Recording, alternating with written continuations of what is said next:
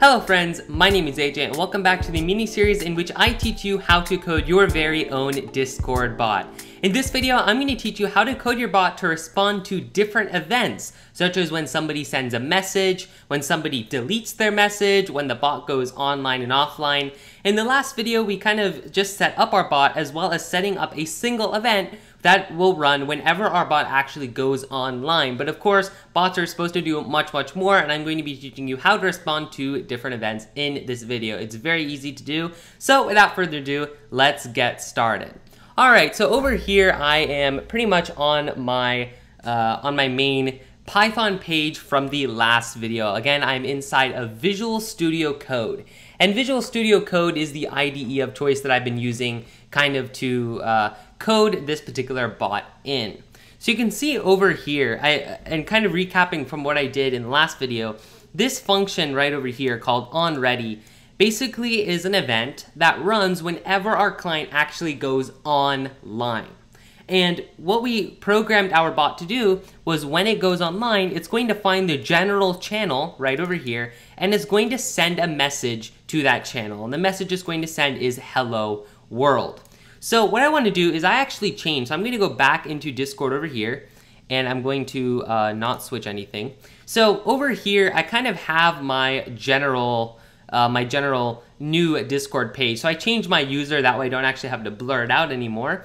As well as I kind of cleared out this general channel. Now in doing so, I actually had to generate an actual new channel here, so there will be a new ID. If you remember from the previous video, when we actually need to find what channel we want to send a message to, we actually need to write client.getChannel and then provide an ID for that channel. And that way we'll be able to look through all of the channels within our Discord server, find the right channel we want, and then we can use that channel to do things with, such as send a message. So last video, I taught you how to right click and then there would be a copy ID button. However, for some people that may not show up. So actually how to get this ID is you click and then in your message, you simply do a backslash and then you actually, here you can do general to access or to refer to the channel, and you can see that once you do a backslash, the number symbol, the pound symbol or the hashtag, and then you put the name of the actual channel, you can see that it prints out this entire text over here. And the numbers from after the number symbol all the way to the end of this greater than symbol, that is your ID. So I'm going to copy this. I'm going to switch over back to my Python code and I'm going to paste it right over here, replacing the ID that I had from the last video. So let's actually see if everything that we did works. So what I'm going to do is I'm going to go over to my play button, which runs my Python code. Now, one thing which I did want to mention is that you want to make sure that your Python is set to 3.6 or above. So you can see here on the bottom right, I actually have it set to Python 3.8. So that is just important to make sure that you actually set it correctly. If you set it to Python 2, it's not going to work as expected. So make sure it is Python 3 and above. So I'm going to save my code, and now that I've changed my ID, and I'm going to press the run button. And you can see that over here, my bot prints out hello world right when it goes online, and it sends it to the general channel. So this is just one simple event that we added into our bot. Whenever we go online, we're going to send a message. But now, what if we want our bot to do something whenever somebody else in the channel sends a message? And for that, there's actually a very special event. So what I can do is just like how I did up here on line 7, I need to include the @client.event, just like this. And what this symbol allows you to do is it basically says the function after this will be registered as an event for the actual Discord bot. And now the name of the actual event function that we want to put in is called onMessage. So how we type it is going to be very similar to the one of here. We type in async def to create an asynchronous function, and then we type in the name of the function, which is going to be onMessage right over here. And then I have open close parentheses and I have a colon, and then all of my code for my onMessage function will be indented. Now, one of the things that I actually did want to mention is that this function is unique because it takes in a message parameter. And what this means is that this function here is going to run whenever somebody sends a message on the Discord server. And that message is going to be inputted here as an actual parameter. So if I if I tab and then I access message, you can see message here is an object which we can actually access certain parameters of. And so what I can do over here is generally you don't want the bot to respond to every message. However, you may want it to respond to certain messages. For example, if somebody says something that they shouldn't, then maybe the bot can take care of that. Or if you're trying to, or if the user is trying to actually put a command into the bot, that this is how it can differentiate between commands. So for example, let's say I wanted to run my, or I want to give a response, or I want my bot to send a response whenever somebody types in what is the version of the bot. So what I can do over here is I can simply say if message equals, and then I can have quotes. So I can just say here, let's say I do what is the version, all lowercase and no capital letters and no punctuation. So one thing is that you want to make sure when you do something like this, it will be exact. It does account. So it is case sensitive, it is punctuation sensitive. So I could say if message equals what is the version, then I can send a message to general. And in order to send a message to general, I'm actually going to copy the code I had up here, which gets my general channel as well as sends a message to it. But you want to make sure that your indents are proper so that it is within this if statement.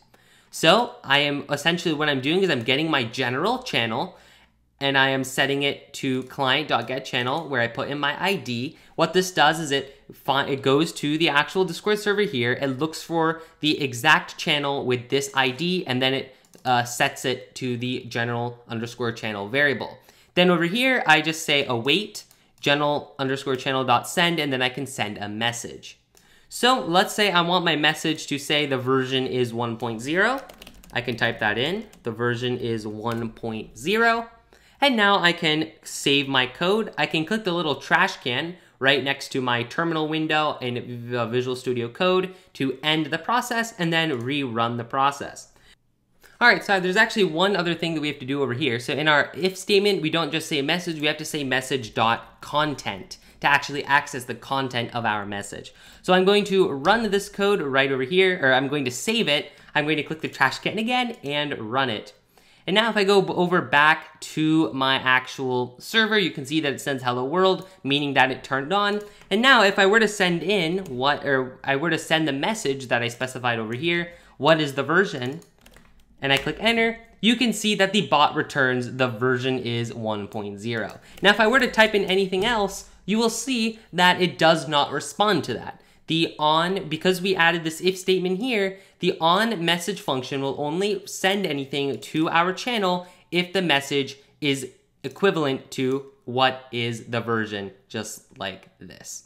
And message.content is a string, so you can actually do many different things. For example, you can set this, you can make the content lowercase, so you can actually you can set this to either be lowercase, uppercase. You could say that if the content starts with something or ends with something, there are many different things that you can do with text. And that is just one example of an event that we can add into our Discord bot, but there are so many other events. And all of these events are actually listed here on the official documentation website. And this is where I wanted to show you kind of how all of this works.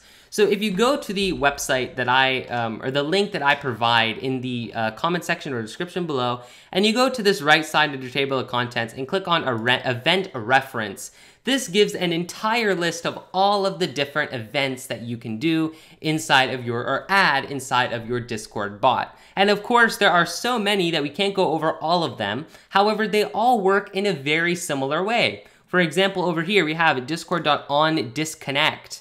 Right, which says here that once the client has disconnected from Discord, then it will run something. So for example, I can easily add that in a very similar way I did on ready. I can simply say @client.event and then async def, and then I have to copy the name, which is listed over here.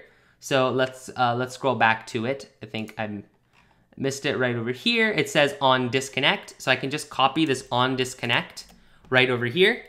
And then I can do a colon, and now I can simply do something whenever this disconnects. So I can say here, for example, goodbye.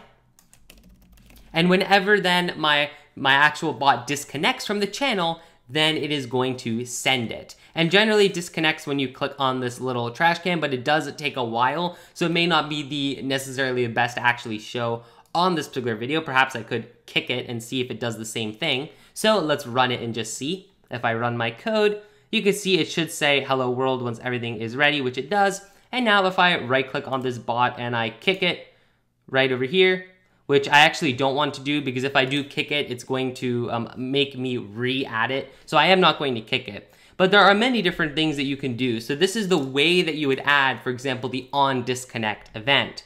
If I go over here to the documentation, there's something like on error. So if there's an error, then it can work with the error. You can see over here on typing. So when someone begins typing a message, it can say, it can do something as somebody is typing.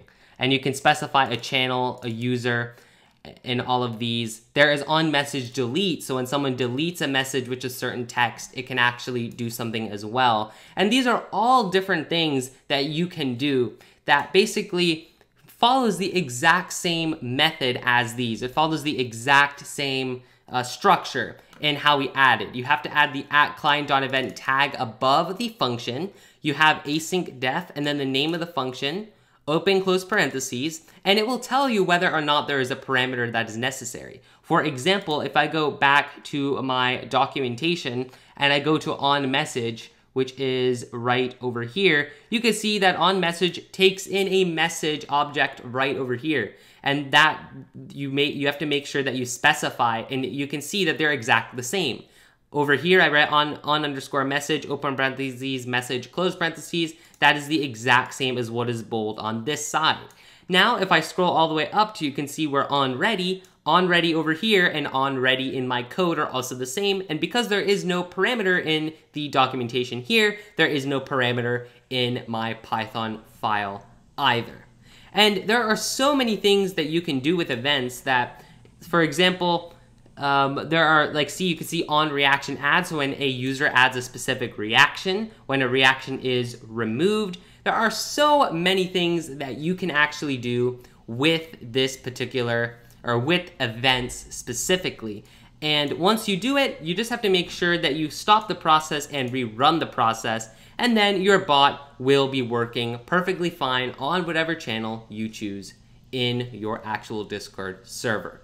All right, everyone, that is a quick intro to events and adding events into your Discord bot. If you have any questions or if any errors occur, definitely leave them in the comment section below and I will try my best to help you. If you liked the video, feel free to like and subscribe for more content. And as always, thanks for watching.